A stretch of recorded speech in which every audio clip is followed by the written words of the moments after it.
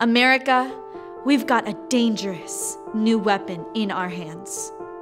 It's being used in schools, homes, and even the White House. It's the selfie stick. Using them can lead to serious injuries with devastating consequences. It's time to confront selfie stick safety, unfiltered. For years, scientists struggled to find a cure for the crippling muscular injuries caused by selfie overextension.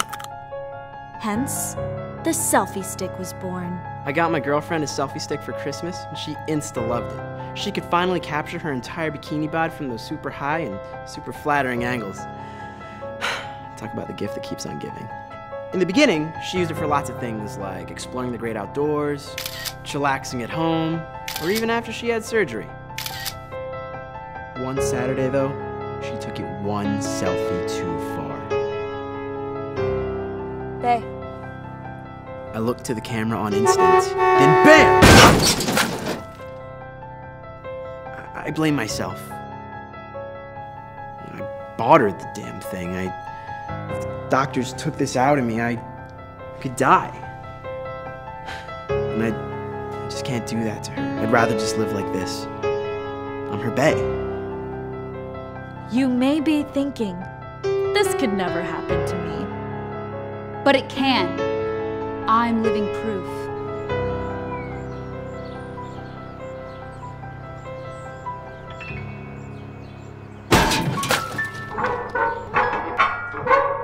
What? Have you never seen a girl with a selfie stick through her head before?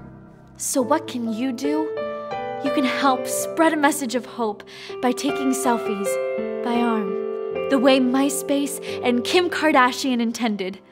Or you could just nicely ask a random stranger to take a picture of you. We learned our lesson. Now we're doing our part to end selfie stick fails. One more, bae, for old time's sake.